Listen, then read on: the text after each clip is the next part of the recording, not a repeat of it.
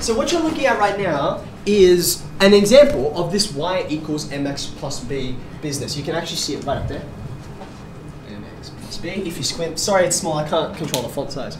Now, when you have a look at this, it gives you a straight line. That's what this whole topic is about, right? Linear relationships. So there's the straight line for this particular mx plus b. And you in fact can see what m and b are. Here's m, it's equal to 1.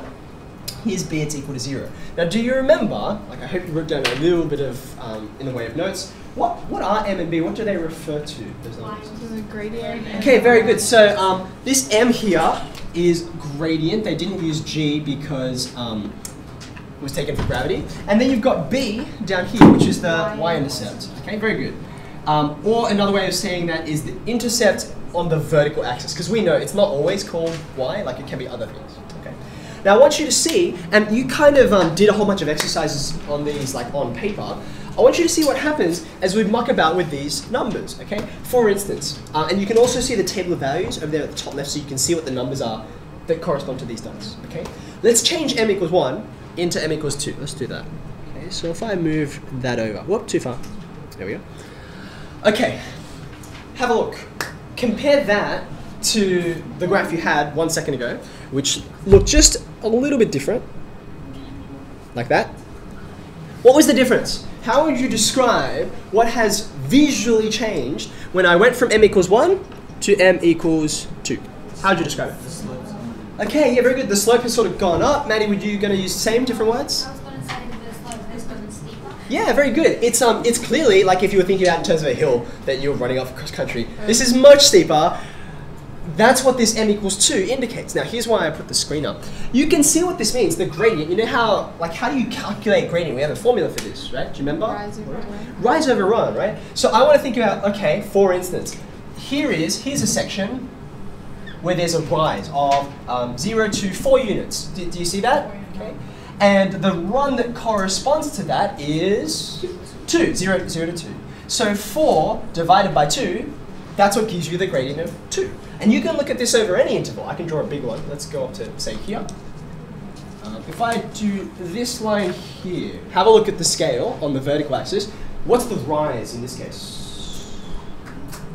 How far's it gone? 8. It's gone 8, right? From 4 up to 12. So I'll put an 8 there. What is the run? It's 4. It's gone from 2 to 6. And you can see, because it's a straight line, the gradient doesn't change, right?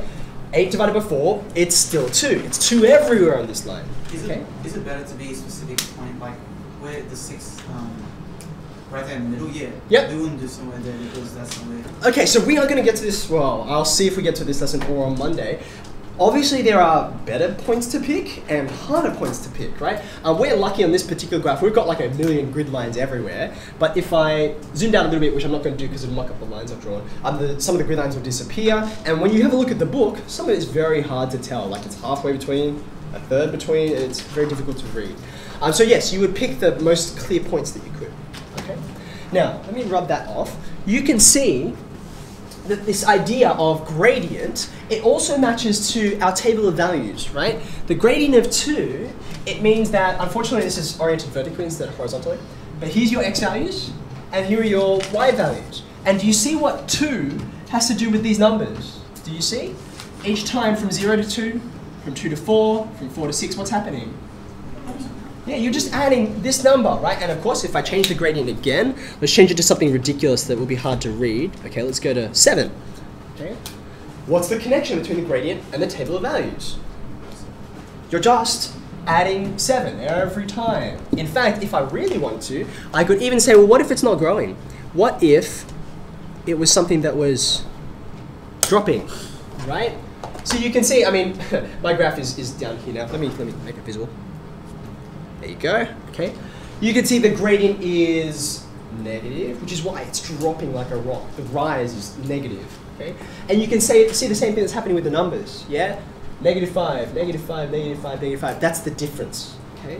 So what that gradient represents is how are things changing over time, right? How's your altitude changing over time? Or how's the amount of money that you've made over time changing, okay.